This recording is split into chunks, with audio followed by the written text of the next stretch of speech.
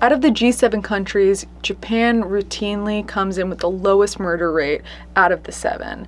Because of this, there's this international reputation that Japan is a somewhat peaceful and safe country as far as homicide is concerned. It's just not something that the average citizen is particularly concerned about compared to a lot of other countries where that has to be on your mind. Because of this, when there is a murder, those nearby take it incredibly seriously. And when there's a really violent, unique case, it quickly garners international attention. And in the 90s, there was such a case. This case was so heinous, so shocking, that it resulted in the entirety of the country looking over their shoulder, holding their children tight, because they were afraid that some 35 to 40-year-old man would snatch their child and decapitate them.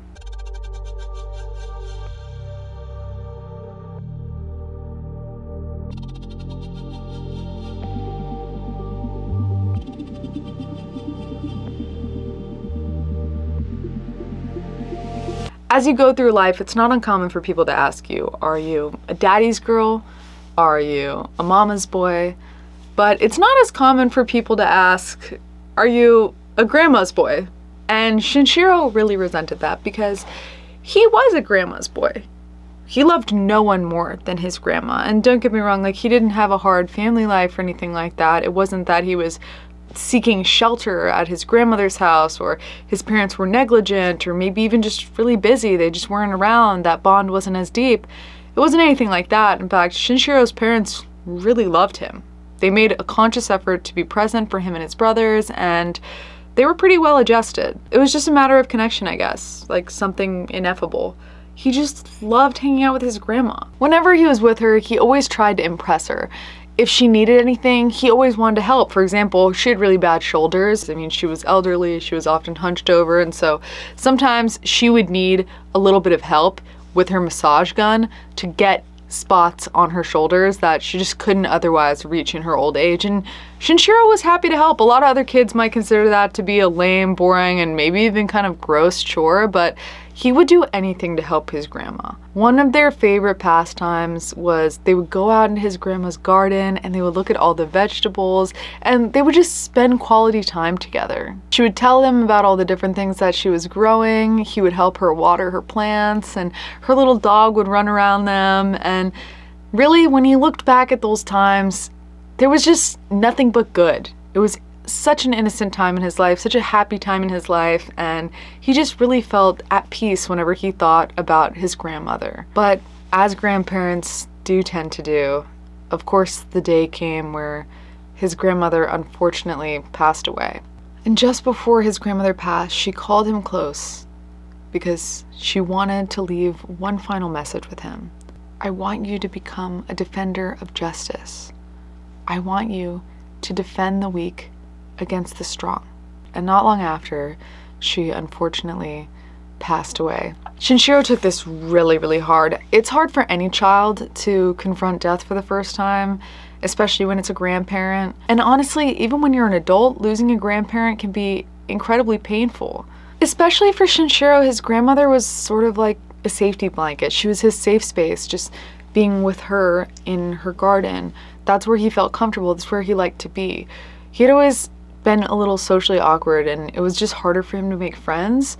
And after his grandmother died, he was experiencing a lot of social anxiety. And so his mom would kneel down to him and she would say, in a way that like a lot of parents would, you know, like a sort of mix of, think of your happy place, and if you feel anxious, just picture them naked. Instead, what she said was, if you get nervous talking to people, just pretend that they're a vegetable, since he used to spend all of his time in his grandmother's vegetable garden. So it kind of marries those two tropes of what to do when you're anxious. And Shinshiro would do just that. If he felt uncomfortable in an interaction with somebody and he just didn't like what was going on, he didn't know what to do, he would just think of that person as a vegetable. He found that actually this really worked for him. He really did prefer to think of people as vegetables. It made life a lot easier. Even still, he wasn't what you would call popular at school.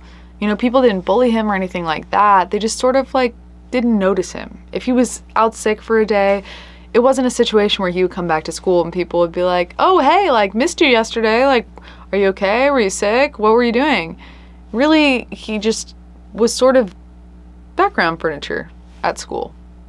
And he was all right with that, I guess, but his parents were more worried about it than he was, you could say, because his younger brothers, they were making friends at school, they were forming connections. And because of this, you know, sometimes Shinshiro would hang out with his brothers and their friends, and so it wasn't like he was completely socially isolated, but his parents just felt like he was such like a sweet, kind boy, and he had a lot of hobbies, he had a lot of interests, like he has things to share with other people, and they were just sort of waiting to see when that time would be that people discovered his talents. Shinshiro didn't really mind though, he's actually pretty busy. He kept himself occupied, idle hands and all that. One thing that he liked to do was experiments. In fact, he had developed a real fixation on slugs. This likely stemmed from when he would spend time with his grandmother in the garden, because gardens do tend to attract slugs. And he actually saw a lot of himself in the slugs because, unlike a snail, a slug is exposed. They don't really have a shell. And sometimes he felt like he was just sort of exposed to the elements like that, and he didn't really know what to do with himself, and he just felt kind of like gross and slimy. And so it felt like a good mirror for himself. It was like a good allegory for how he felt, where his self-esteem was at. Which is why it's sort of concerning that he started to torture slugs. You know, you can't exactly call it self-harm when you're not actually harming yourself, even if you are projecting onto that animal when it is a creature that is actually alive. Now, some parents might dismiss that. They might not think like that's that big of a deal. You know, I remember being in elementary school when we all first found out that like slugs can't interact with salt, and there would always be at least like 1 or 2 kids in your class who would then try and find a slug to see what happened. I mean, I wasn't one of them. I was more the type that would cry if I accidentally stepped on an ant, but you know, there were some kids who would go out and see what happened, and sometimes they would throw salt on the slugs. They would realize that they just killed the slug in this pretty horrible way, and they would feel immediately remorseful and, you know, never do anything like that again. But that wasn't what Shinshiro did. He actually felt really good killing the slug. It felt right. He felt like he wanted to kill more slugs. So he started seeking out more and more slugs. And he didn't want to just put salt on them, because at a certain point that kind of became boring. You know, he'd already been there, done that. So one of his preferred methods was actually that he would put slugs under heat lamps. They can't really adjust their internal temperature with their environment well. So it actually had pretty much the same effect as putting salt on the slug, where they just end up secreting a ton of mucus to try and combat the dehydration that they're experiencing, and it gets to a point where they sort of turn themselves inside out. It's a pretty horrific process. And actually one time when Shinshiro was out trying to hunt for slugs, he ended up accidentally finding a frog. And he thought to himself, like, you know, I'm really more of a slug guy, kind of like identify with slugs, but I already have this frog. So, you know, idle hands while we're here, might as well see what happens. And he found that he actually really liked hurting the frogs. They put up a little bit more of a fight than the slugs, and they just felt a little more real than the slugs. So he would do a variety of different experiments. He told himself that he was simply like testing the boundaries of like what frogs could and couldn't survive. So he would do things like attach them to the road so that they couldn't move, and then run over a long line of them with his bicycle. Or he would dissect them while they were still alive. And he would do this routinely. He said that this was all coming from a place of wanting to know, curiosity, experiments. But his teachers were kind of concerned. I mean, they didn't know about the frog things, but they had overheard him saying that he liked to hurt insects. And they had actually talked to his parents about this, where they're like, you know, that's kind of a concerning pattern of behavior. He's really young.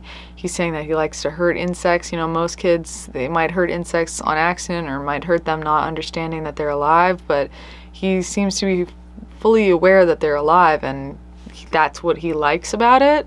So I think you guys should look into this. And his parents sort of brushed it off. They're like, you know, he's in a transitional period. We just switched schools and stuff. You know, he might be acting out, but I really don't think killing bugs, you know, something that a lot of people routinely do, is really anything to be worried about.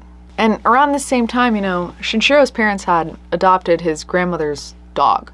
The dog that used to spend time with them in the vegetable garden. But as the dog had gotten older, you know, dogs don't eat the same amount of food as elderly dogs that they did when they were puppies or even just middle-aged. And so generally when his parents would lay out dog food for him, there'd just be a little bit left over. And his mom had a sort of waste not, want not mentality. So she thought the nice thing to do, the kind thing to do, would be to just take his extra dog food and put it in a little saucer outside so that the stray cats could have some food. I mean, there's a lot of starving cats in their area. It seemed like the kind thing to do. And the local cats definitely appreciated it, and they actually came to rely on it a little bit. They knew that she would put out food every night. And most people would look at this and they would think, like, this is a kind woman. That's an endearing gesture, you know. She's nice. She's empathetic. She cares about the stray cats. But Shinshiro, he felt kind of disturbed by it. Yeah, it just kind of, it frustrated him. You know, he felt like that was his dog's food. It belongs to his dog, point blank period. Whether or not his dog wants to finish it, intends to finish it, that's not the point. You know, the point is that it was initially assigned to the dog, and now you're just giving it away. But he didn't voice these concerns to his mother. It just was something that sort of irked him in the back of his mind. And then, like I said, this was an elderly dog. It was his grandmother's dog. The dog eventually did pass away from natural causes. He was too old, you know? And after he passed away, Shinshiro's parents, they still had all this leftover dog food. So his mom just started putting out full servings every night, sort of keep the tradition with the cats. It was a routine that she came to rely on. It kind of helped her grieve for the dog, feel like she was putting something positive back out and not like wasting what was his. But this was a real escalation to Shinshiro. He felt like this was incredibly disrespectful to his grandmother's dog. He didn't like when the leftover food was being given to the cats, and now you're just going to give all his food away? Now that he's dead, you're just going to get rid of all of his stuff? No. So one day, Shinshiro went outside and he waited for one of the stray cats to come upon the food. As they routinely did, they were used to this food being there. And he saw this one really skinny cat come up to eat the food. And I'm going to spare you guys the details because I have a cat. I don't want to get into it. There's really detailed accounts of this incident in other places online if you want to find them. But long story short, he would end up taking a brick and smashing the cat to death. And he would do other things to the cat. He like popped the cat's eyes and stuff, really horrific stuff. And again, this is like the heavily censored version of these events. I'm not going to go into more detail than that, but while he was doing these terrible things to this cat, he sat there for a moment and he thought to himself, wow, what a beautiful cat. He loved its eyes, which is why he did those terrible things to its eyes. It's important to note that just after Shinshiro had killed that cat, he also had his first experience of being aroused. He was a young kid when this happened. He had never had an experience like that before. And there was no physical contact with himself or anything like that, but he had noticed like a change in his body that had never happened before. Once his grandmother's dog was gone, he just felt more separated from her than ever. You know, he just didn't know what to do. He even missed like the random stuff that they would do. Like sometimes they would just take a bath together, not in a weird way at all. There's no sort of like, there's no indication of any like trauma between him and his grandmother. These were like supervised baths, like normal stuff that you would do with your grandma where she would just wash his hair when he was really, really little. But he just found that he missed like any and every experience that he ever had with her. So he started going around to her house a lot so that he could spend time in her garden, just try and like process this loss. He was having a really hard time processing this loss. And one day he walked through the vegetable garden, he looked at all of his vegetables. He went inside, and while he was in the house going through her things, looking at old pictures of her, he found her back massager. And he just sat there for a second, chuckling to himself, thinking about like all the times that he had to massage out the knots in her shoulders. And he was like, actually, I'm feeling kind of tense.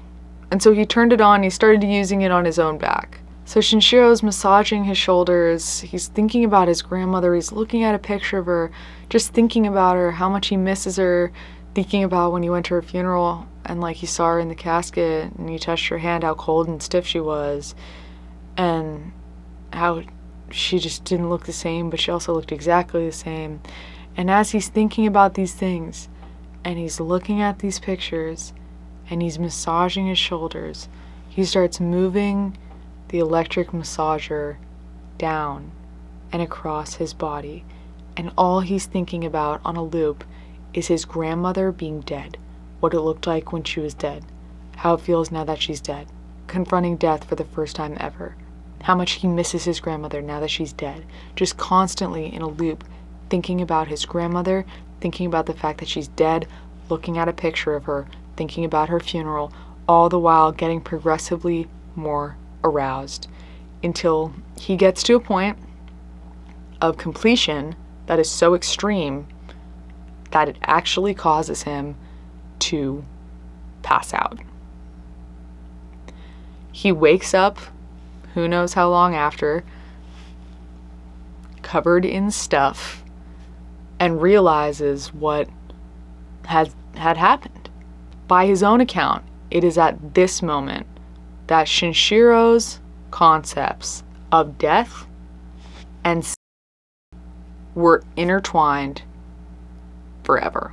It's after this experience that Shinshiro becomes very academic. He starts spending all of his free time studying, reading, making spreadsheets, trying to note patterns, trends, things that he should and shouldn't do. He's spending all of his time studying serial killers. He wants to know, which ones are the best? Who's the best one who's ever done it? He also wants to know, how do you avoid getting caught? Because after all, most serial killers that we know about, we only know about them because they got caught. There's only a select few that are really truly infamous who would go on to be undiscovered, one of which was the Zodiac in San Francisco, and Shinshiro really respected the Zodiac. He liked how he messed with the police. He thought that was a nice touch that even now to this day, the Zodiac is terrorizing people and he's probably not even alive anymore. But it's the ghost of his crimes. It's the fact that they were never solved. It's the ciphers left behind claiming that his name is in them if they can just crack the code. Shinshiro really respected that. He felt like in addition to the crimes, it was an extra layer that he thought added a lot of intrigue. He liked the psychological component. He also really liked Ed Kemper.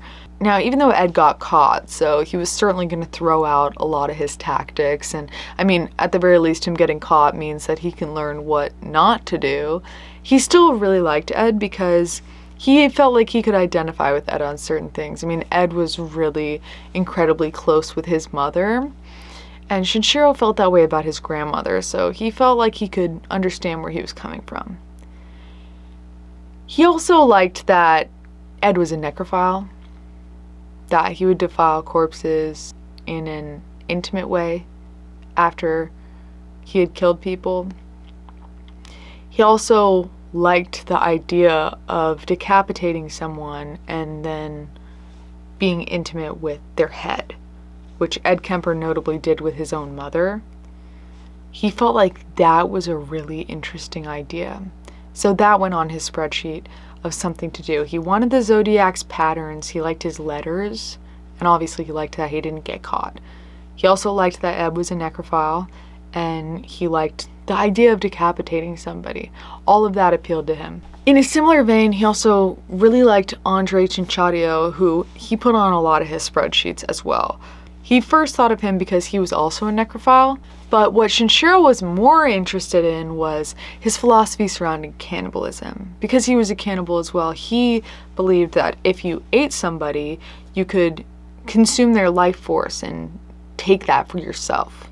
And Shinshiro felt like that was a real fine idea. He thought that that was an incredibly interesting concept and he wanted to test it out for himself. So currently he's got the patterns, the notes, not getting caught, necrophilia, decapitation, cannibalism, and potentially the consumption of someone's soul as a result. He felt that these 7 traits were key for accomplishing all of his goals. At this point in Shinshiro's research, he felt it was time to get in the field. He'd experimented with frogs and decapitating pigeons. He was now killing cats on a very regular basis. And so he felt like he needed to start doing his experiments on people. He wanted to see what people can endure in the same way that he had done, air quote, tests on animals. So one fateful day in the 90s in March, Shinshiro went out to a local park. He wasn't quite sure what he was looking for. He just knew that when he saw it, he would know. He decided to bring both a hammer and a knife. He wasn't really sure which one he was going to use first, but he wanted to test them both out. So it was good to have options. After a while of sort of scouting out the park, stalking a couple different people, he landed on one 10-year-old girl. He walked up to her and he asked her if she knew of anywhere where he could wash his hands. She wasn't immediately suspicious of him or anything. I mean, he's also a kid. So she promptly told him yes, and that she was willing to show him where it was. She walked a bit out of the way over to where he could wash his hands, and when they got there, Shinshiro told her, "Hey, I really want to thank you for being so kind and walking me over here. So could you just turn around so I could thank you?" And she was kind of confused, I'm sure, but he seemed nice enough, so she turned around so that she was facing away from him. And at this moment, he took out the hammer and he bashed her in the side of the head, and he just kept bashing until he was certain that she had died. He said that he doesn't remember this very well because he was in such a frenzy. He was essentially, disgustingly, having such a good time that it was all a bit of a blur due to the adrenaline. Shortly after he washed himself off, he got on his bike and he promptly started following a little boy home because he still had his knife that he wanted to test out. He followed this boy for quite a while, but before he could get a good opportunity, the boy actually ducked inside a house. Now, I doubt he did this because he knew Shinshiro was there. He probably just actually reached his destination and Shinshiro didn't have an opportunity to corner him or find an organic opening. But this didn't really deter Shinshiro. He just decided to pivot. So he started stalking a few different people until eventually he saw a girl. And he decided that he was just sort of going to take an almost drive-by approach. He was going to run up behind her and just stab her in the stomach. And this girl was around 11 years old. So he did just that. He ran up, he stabbed her in the stomach, and he ran away. And this was a 5-inch knife. So a girl that small, that's going at least halfway through her abdomen if he got her from the side this way, let alone this way. After he stabbed her, he was confident that she wasn't going to make it. He rushed home, and by the time that he got to his front door, sirens were blaring. There was a whole frenzy in the area because he had gone to a local park to do all of this. And his mom was really worried. She had been watching the news. She wanted to know what was going on. And about a week later, she informed Shinshiro that that girl, that poor girl who had gotten just brutally attacked in the park with a hammer, had died. Shinshiro had documented all of this in his diary, and he'd breathed a little bit of a sigh of relief because he felt like he had gotten away with it. But the news had also revealed that the girl that he had stabbed had survived. Shinshiro was actually really confused by this. He talked about how confused he was, and he seemed kind of irritated that his expectations were defied. It seemed to him that a hammer killing a person seems less likely than a knife. So if he successfully killed someone with a hammer, it was a shoo-in that his knife would kill someone. But that just wasn't the case. He was still figuring out what did and didn't actually kill people, and this was the first moment that he started to realize that killing your own species was a little actually logistically harder than killing something significantly smaller than you. I wish there was more information on the girls, but Japan has much stricter privacy policies as far as victims and perpetrators, for that matter, are concerned than America. So there just isn't as much information. We do know that the parents of the girl who was killed with a hammer decided for the rest of their lives to keep a small pair of shoes on their front porch as a sort of gesture that she would be watching over everyone, and maybe she was just a moment away from coming home. As truly heinous and horrible as all of this is actually just the beginning. All of this, everything that's transpired so far, has just been the lead up to what the case actually is. And before moving forward, I just want everyone to be warned that this specific crime that we're about to get into is incredibly disturbing, and it is very difficult to understand because it's such a rare instance. And I don't mean understand as in like empathize or anything like that. It's just actually so shocking and inhuman of a decision that it is just legitimately difficult to reconcile with. So if you're not in the mental space to hear something that you truly can't unhear, then maybe click away. Shinshiro, up until now, has attempted to commit 2 murders, and he's only succeeded in 1. This is child-on-child murder. At this time, he was just 14 years old, and his victims have been 10 and 11 so far. But these 2 cases, though people were concerned, though it made the news, and people wanted to know who did this, what happened, what's going on, they actually pale in comparison to what would happen next. And I don't mean that in a disrespectful sense to the victims' families, because these are real severe tragedies that have like ruined lives and altered the trajectory of countless others. So I don't want it to seem like I'm at all downplaying a child death. It's just that that's actually how high the standard is for how disturbing this next part is.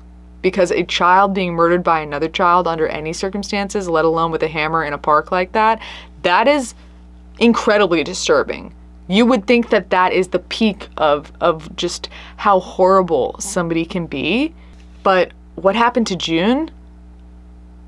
I mean, I've actually never heard of anything like it. And it's just so incredibly hard to imagine what it must be like to be his parents and to have to try and unpack something like this. May 27th, 1997. That's when this happened. This would actually go on to be a landmark case. Japan's laws have been changed forever since this. There's a local elementary school. It's a few hours before school starts. Staff is just starting to arrive when a detective gets a disturbing report. A report so shocking that he actually thinks that it is incorrect, that somebody is mishearing someone, because this can't be. The report that he gets is that on the front gates of the school that have yet to be opened is the decapitated head of an elementary school boy who went to that school. And now his teachers have just found him. Not only that, but It is clear, just from looking at the school gate, that this poor boy's head had been placed on a multitude of the gate's spikes before the killer decided which location they liked. And they didn't even bother to clean off the spikes or make it seem like they hadn't done that. In addition to that, the boy's eyes had been gouged out and his eyelids had X's cut in them. And this next detail is actually what made the case so famous, what made it national news, what made it cause a literal national hysteria, was the fact that there was a note in the boy's mouth. And the note reads as follows: "This is the beginning of the game. Try to stop me if you can, you stupid police. I desperately want to see police die. It is a thrill for me to commit murder. A bloody judgment is needed for my years of great bitterness." And at the end of the note is a symbol. It sort of looks like one of those fans that you hold in your hand if you're like walking around an amusement park. Later profilers would determine that it's a sort of juvenile mix of the Zodiac killer sign as well as a swastika. The note is then signed with an alias, Saito Shakibara, as well as 2 English words. One of the words was misspelled. It read as Shul Killer. What was most certainly intended was School Killer, but it was spelled S-H-O-L-L. Because of this note, the case was immediately elevated to mainstream news. This was clearly a serial killer. There was a lot of panic that this could be a potential Zodiac situation. The people of Kobe, Japan were very concerned that they were going to be the new San Francisco, and pretty much every news outlet was drawing that comparison. Of course, they were all referring to the killer as Saito Shakibara, but with Japanese, they have an alphabet called kanji, so different letters can actually mean different things depending. So when somebody introduces themselves, they generally say what letters are being used what way to spell their name. This isn't accurate, but oh, my name's Daisy. I use the character that means sunshine and the character that means happiness to spell my name. Because of that, with names, there can sometimes be a couple different ways you can interpret what somebody's name actually is.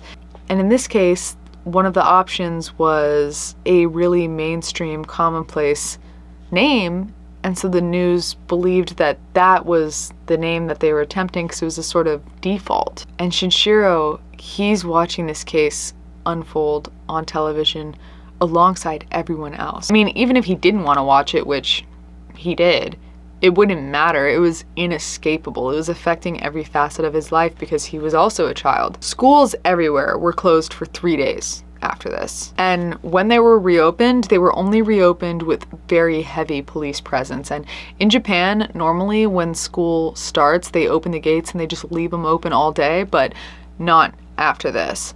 After this, all of the parents were expected to escort their children in person to the school, stand there while the gates were closed, wait till they were opened, watch their children enter the school alongside the police, and then the gates were triple locked. And basically the same routine was true for pickup as well. And after pickup, most parents went directly home. Normally a lot of different kids would spend time at the park or walking around and doing other fun activities after school, but that idea was not going to fly anymore. And for the few parents who were brave enough to take their kids to the park, they would be on high alert. There would be a group of parents watching at all times, and if their kids so much as went around the wrong side of the slide where they lost view of them for a moment, most parents would end up dipping. They would be like, "This isn't worth the risk. I'm sorry, we can't do this. I told you you have to stay on my sight line the whole time. It's not worth it." And while the kids were walking to and from school and the parents were waiting, everyone was dead silent, which just speaks to the level of anxiety that people had. They were all waiting to see if they could just hear anything, like if anything was going to start. And things were different in school too. Now, some kids were being forced to drop certain classes that they could do personal safety courses. and everybody was required to participate in drills. Another thing that complicated everything is that when Jun's head was being placed on that gate, there was actually a witness, but the witness just wasn't actually that reliable. What he thought he saw was he thought he saw a 35-year-old to 40-year-old man who had a bag and was acting suspicious around the gate. And that's what he reported to the police. So while all of Japan is on high alert about this, they're all looking for a middle-aged man. No one is looking at kids who go to the school.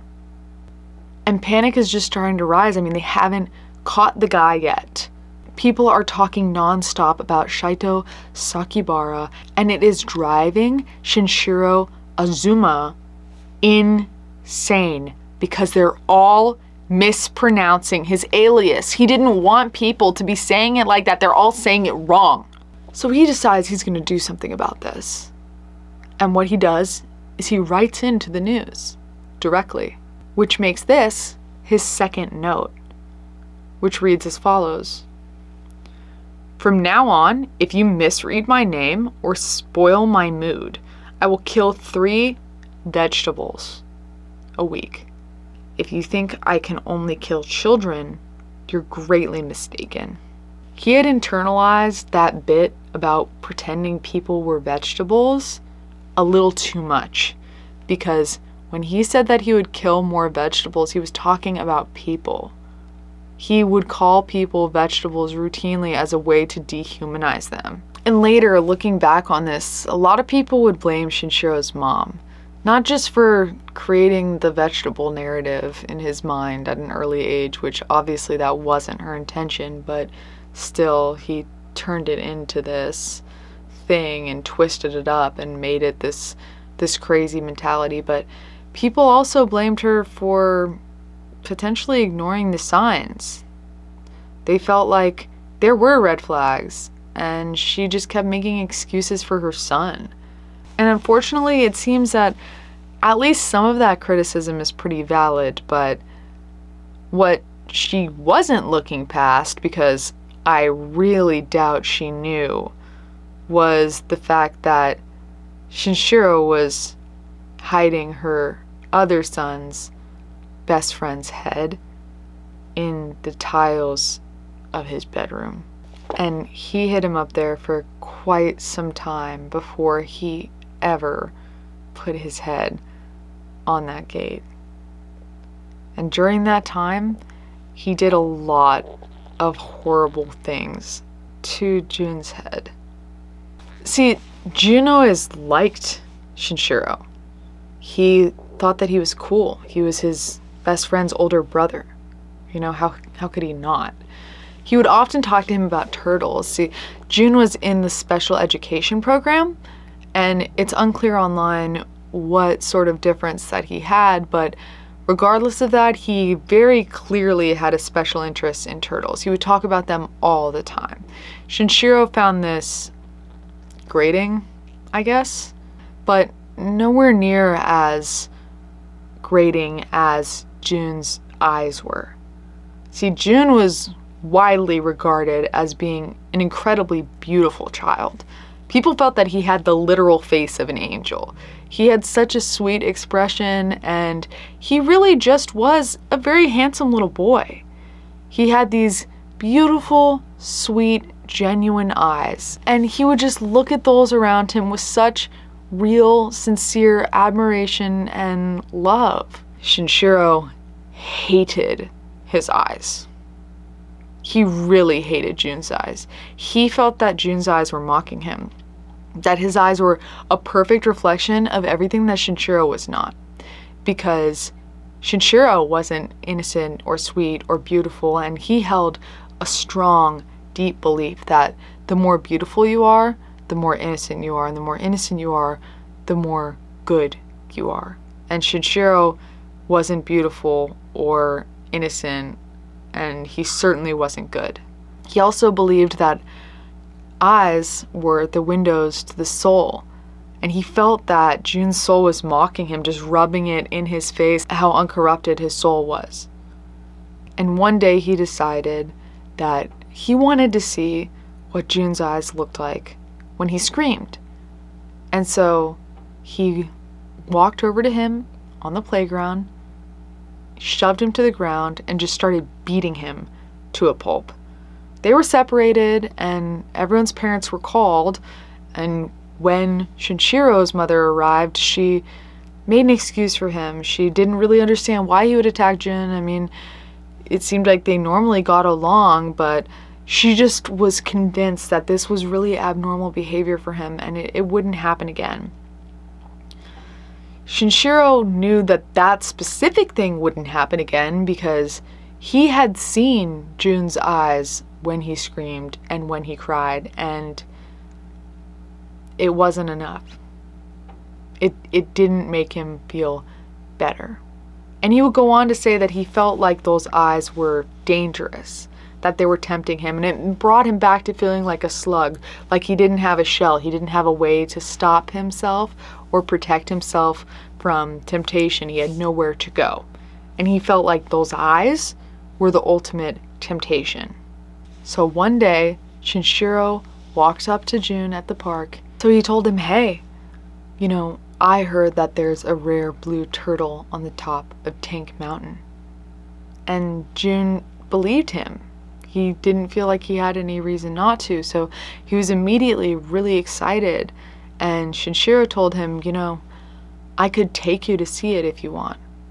Tank Mountain was a very large hill, and it had a massive water tank on the top. That's where it got its name from. It also had a small shack to the side. So the boys walked hand in hand all the way up the hill. Shinshiro had led him away from the park. And by the time they're at the top of the hill, you know, they're both pretty tired. It's pretty steep. And Shinshiro brings Jun over by the shed. And Jun is confused. He doesn't know where the turtle is.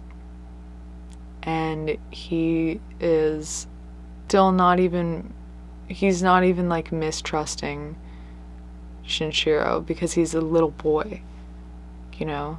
He doesn't have that in him yet. And I will spare the details, but Shinshiro had a hard time killing Jun. It wasn't as easy as he thought it was gonna be. He tried like 3 different tactics to try and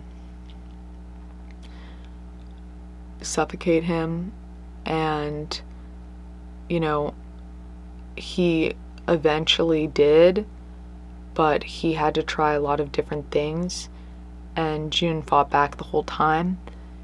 And Shinshiro got to a point of desperation where he thought that he might not be able to follow through because he was just running out of physical strength.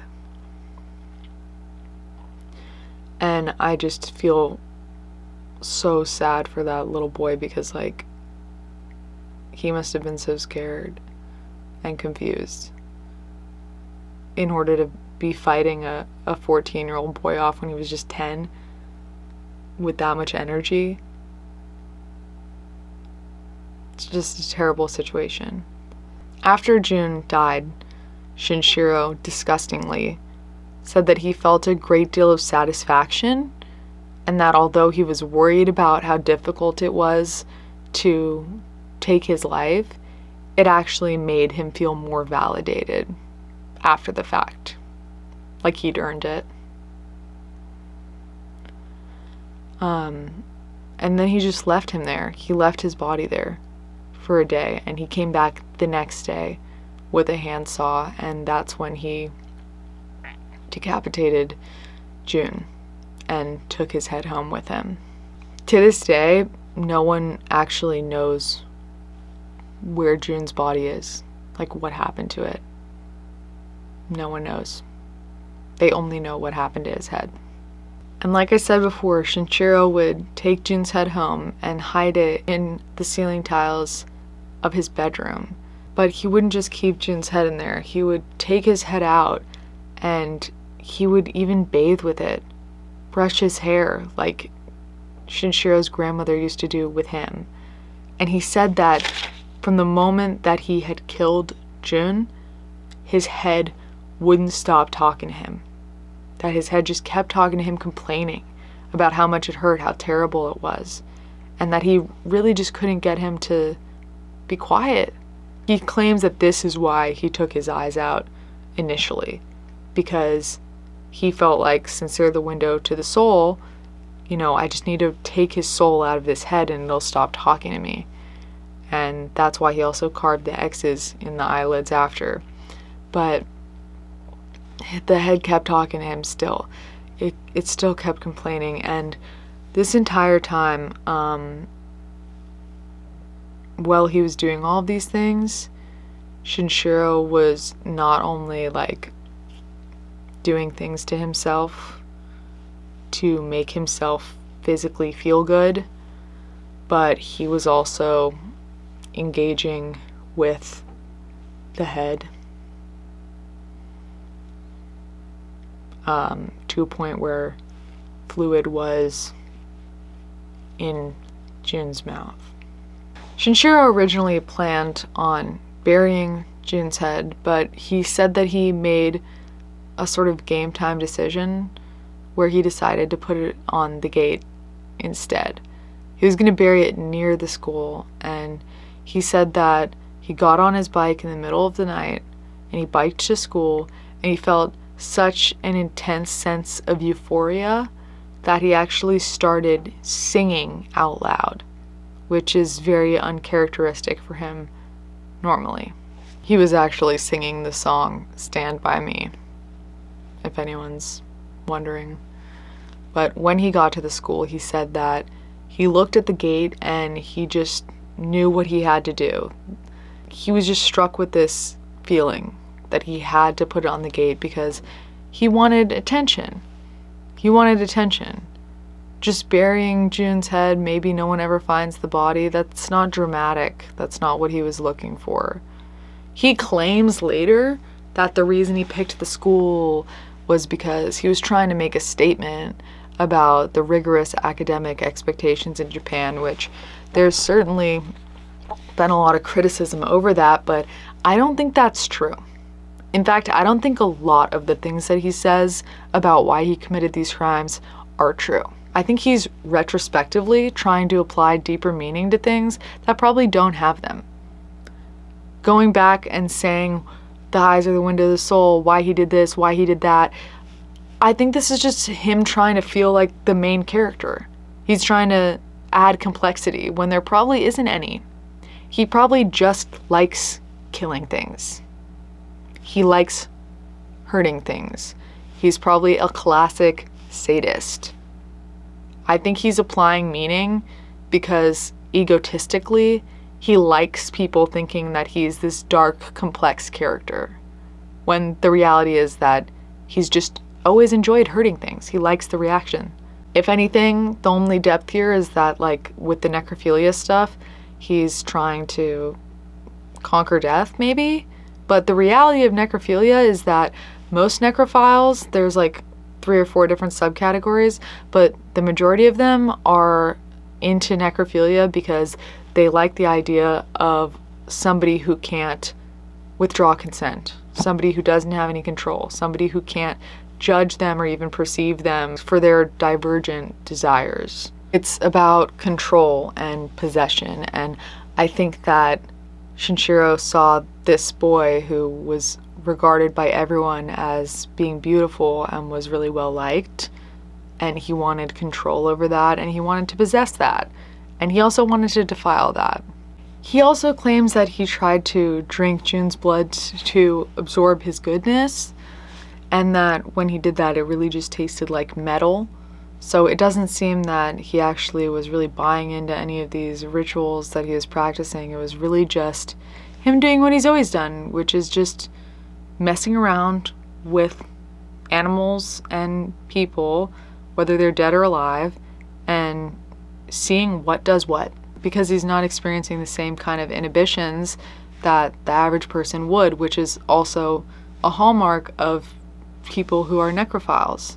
It's clear that Shinshiro was just incredibly detached from reality, because a month after Jun's murder, the police knock on his door in the middle of the night to take him in for questioning. And when they tell him that, he just sort of lazily gets up, he takes his time, he putts around, he decides what he wants to wear, and he's just not taking it very seriously. And when he gets there, they start asking him very real questions, and he is giving actual answers. The police led by saying that eyewitnesses had literally seen him lead Jun away from the park, and Shinshiro was like, okay, he's my little brother's friend, I'm with him all the time. Then the police let him know, hey, we know that you stabbed a girl back in March. She's ID'd you and confirmed that it was you. You also likely killed that other girl the same day in the same park with a hammer. And Shinshiro just confesses to that. He's like, yeah, so what if I did? And he's just not taking it seriously because he doesn't consider any of this to be hard evidence. Even though he just confessed, he doesn't consider it to be hard evidence because he has the mind of a child. He's a child. And when he begins further pressing about what hard evidence they have, the police reveal that they have his school essays. And his writing in his school essays is exactly the same as the killer's notes, because he had very distinct handwriting. Basically, after like a week of not getting anywhere with this lead of it being a 35-year-old to 40-year-old man, the police just decided that they should start going over the students at the actual school's handwriting, since it kind of looked childish, and compare it to the notes, which is how they got a hit on him.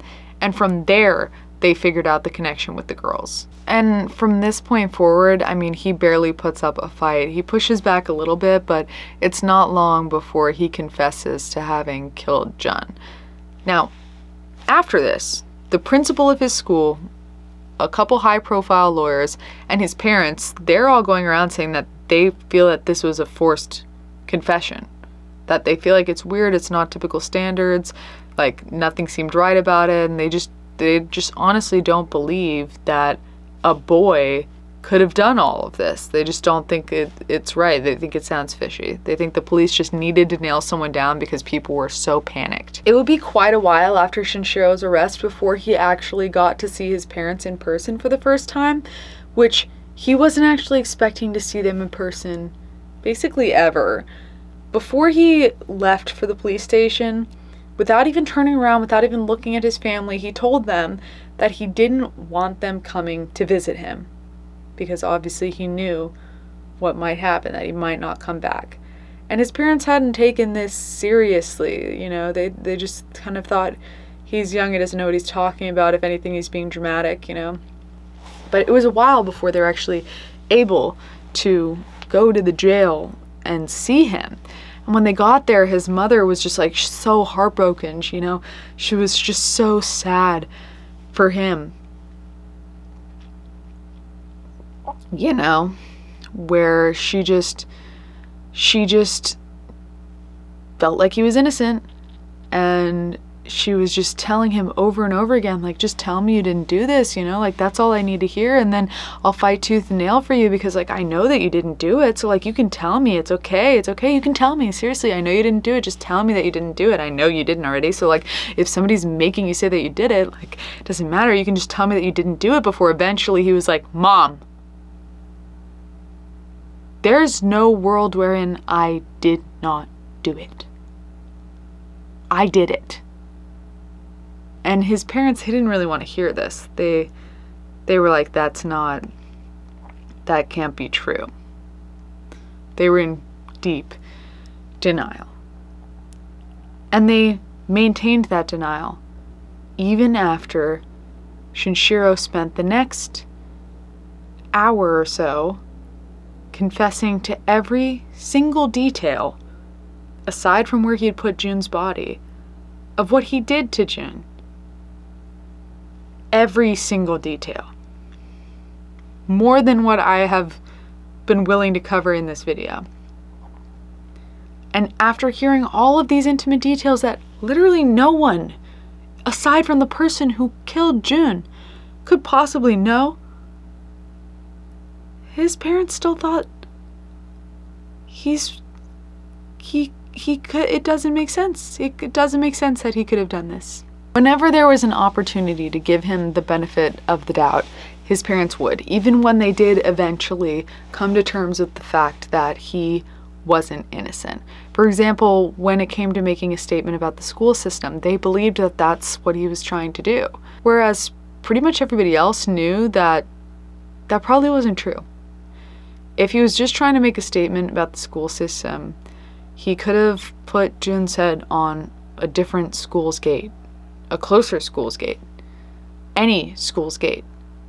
But he made the conscious decision to put it on the gate of the school that Jun went to, so that in the morning, people who knew Jun would see it. And when people were mourning this, it would be people who knew him. So it maximizes the trauma. If it had happened at a different school or like at the high school nearby, it would have been in the news. His peers would have heard about it. It would have been sad. His teachers would have heard about it. They would have been sad, but they wouldn't have necessarily seen it, you know? So it seems like he was definitely trying to traumatize as many people as possible, and he was going for that psychological angle. During his sentencing, because he was a minor, he was known as Boy A. But partway through this process, his identity was leaked, and there's still like, it might not be the correct identity. Like there's still a couple people who are like, oh, we don't know definitively, like you can't prove it. But generally, if that does happen, because identities have been leaked in the past and they have been incorrect in the past, it'll be corrected pretty much immediately, where the police will be like, oh, that's not the person. Like you're framing an innocent person, that's not right. No one corrected anything. The family didn't correct anything, the police didn't correct anything.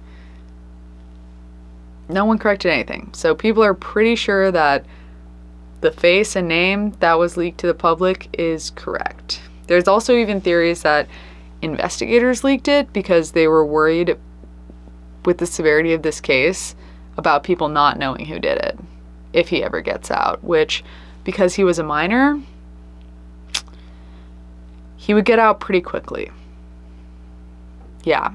He was only sentenced to 6 years and 10 months due to his age, and for a lot of that he was put into like very extreme rehab programs where they would try and like rewire the way that he interacts with, for example, by having him do things to himself while looking at appropriate media and talking about appropriate things. They would also put him through extensive counseling to try and like determine why he kills people and why killing people is bad. But even after he went through all of this counseling, he still can't actually tell anyone why murder is bad. The only conclusion he's drawn is that murder is too inconvenient, that the repercussions that come with murder when you're in a society and you're a part of the social contract far outweigh the joy that you can get from killing someone.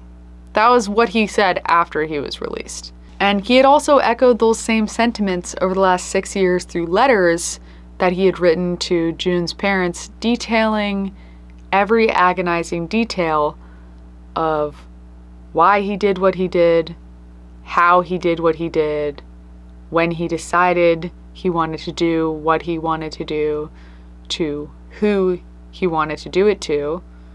And he would really drag things out so that they'd be forced to read all the letters just to piece certain elements of the story together. And Jun's parents, at a certain point, they started to feel like maybe these letters are being written to provide us some closure.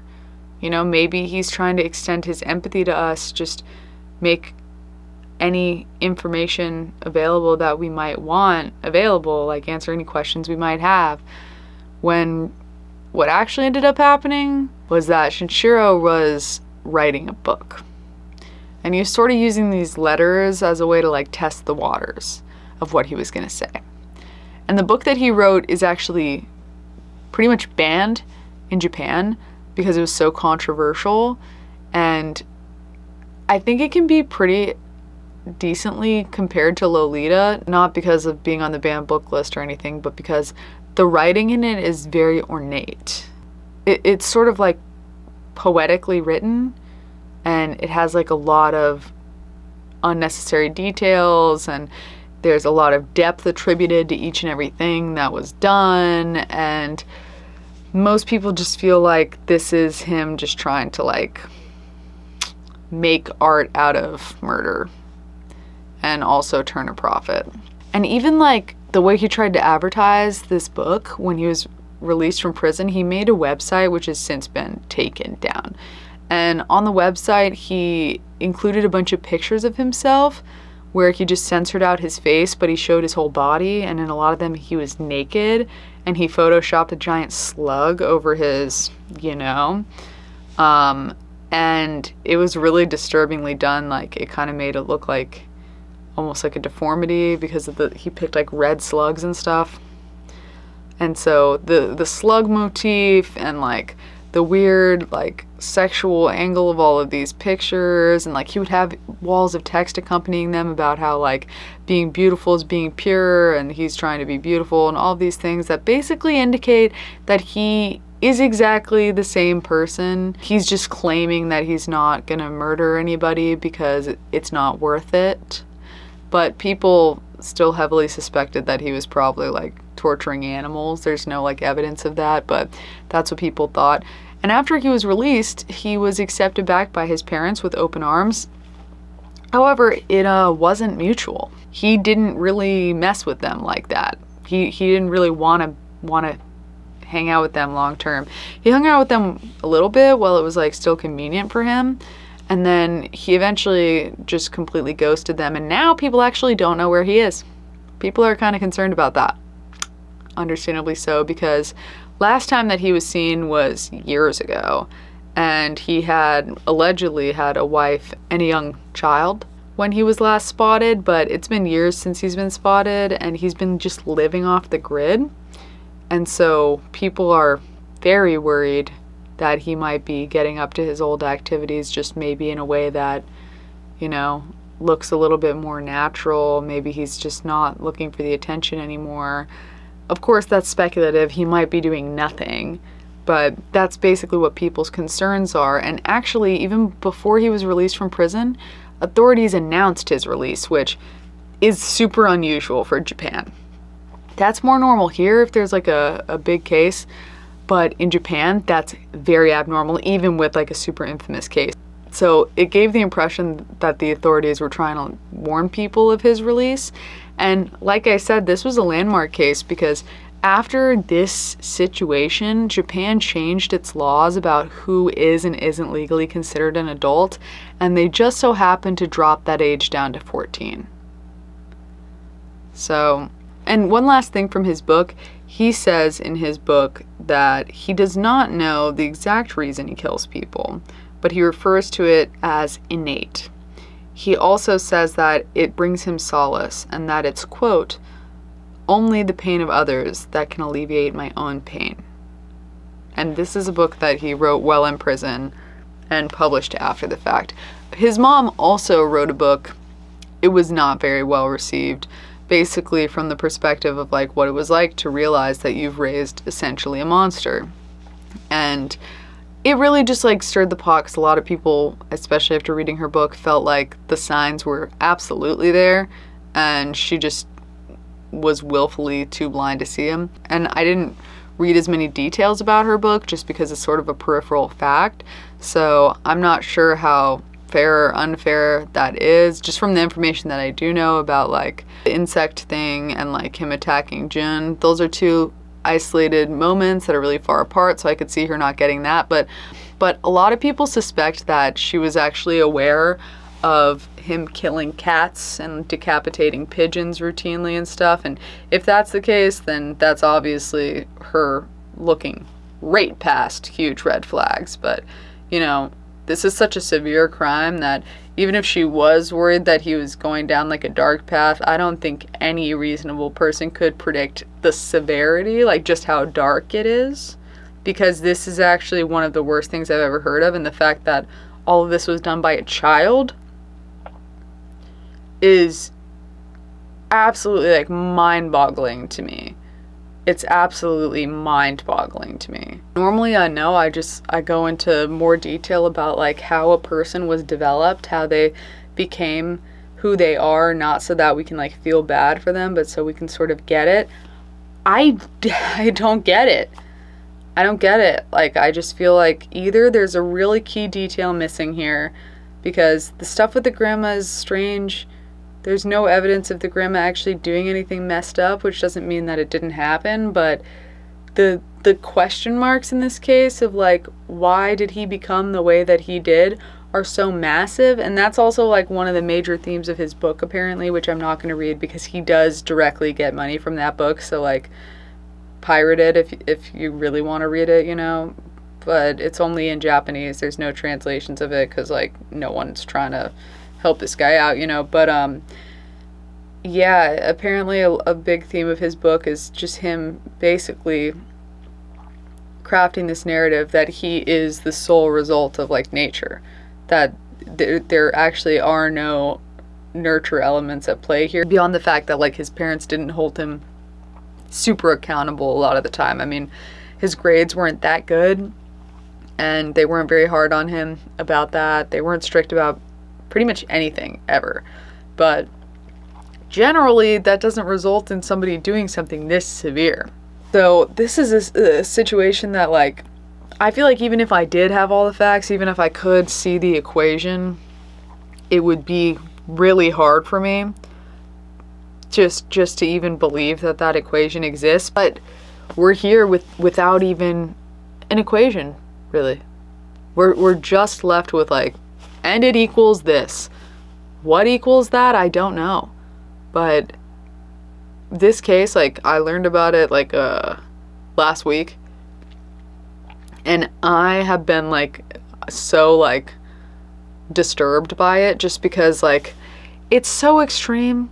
It's so odd. It doesn't make sense. We generally don't see this level of like just absolute like depravity from someone so young. I mean, there are other serial killers who have been children. There are kids that kill, and like there are bad cases of kids that kill, but this is just like a whole it's just a whole another level, and it's already such a rare thing. It's like the stars aligned and created syzygy of like the worst thing that could happen. That's really all I could say.